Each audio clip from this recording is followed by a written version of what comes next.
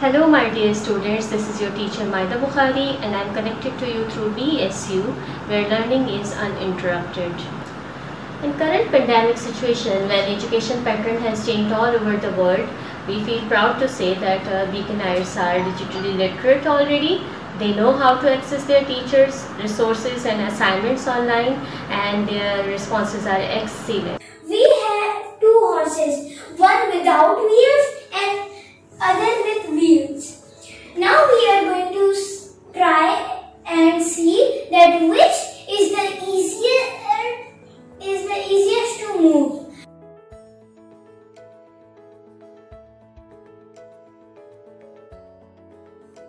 Now let's try this one. Of course, the horse with wheels is easier because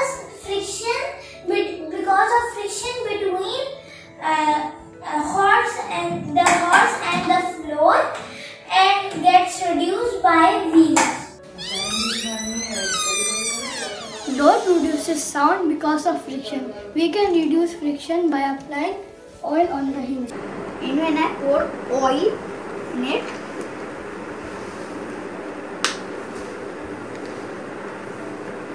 it helps to reduce friction. Hinges are making click sounds because of friction when door hinges are rusty.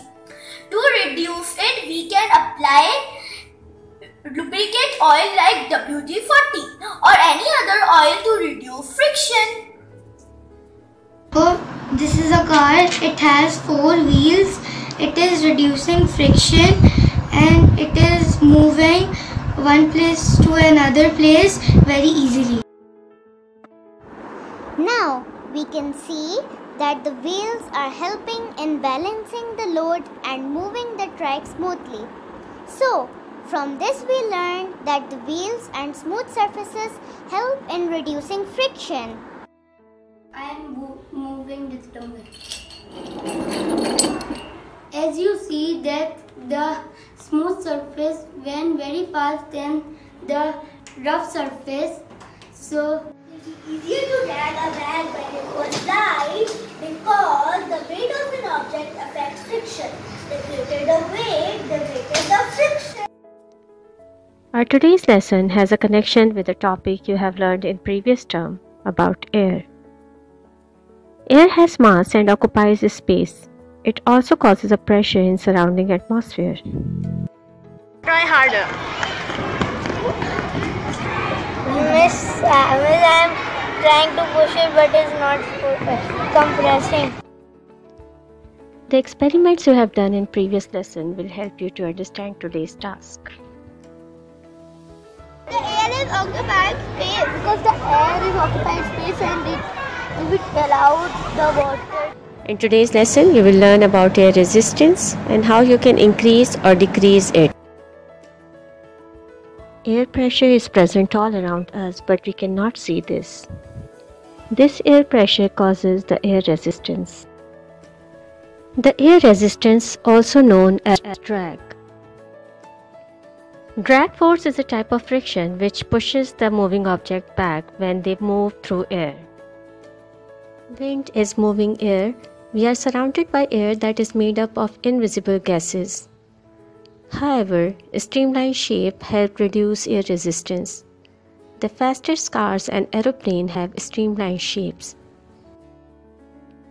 We can observe the air resistance on vehicles this way. The faster the object moves, the greater the air resistance exerted against it.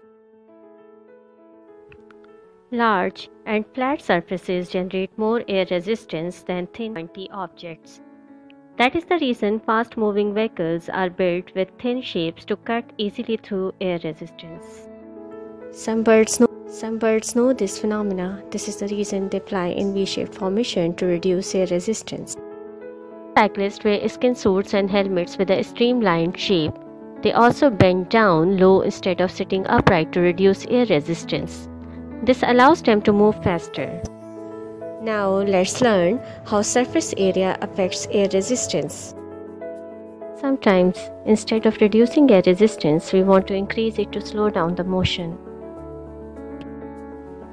An object falls to the ground because of gravity. Someone jumping out of an airplane in mid-air will fall with great speed to the ground. A parachute can slow down his fall and help him land safe. A parachute slows the skydiver down because it causes air resistance. The air pushes the parachute back up and creates a force opposite to the force of gravity, slowing the skydiver down. The size of a parachute affects its falling speed.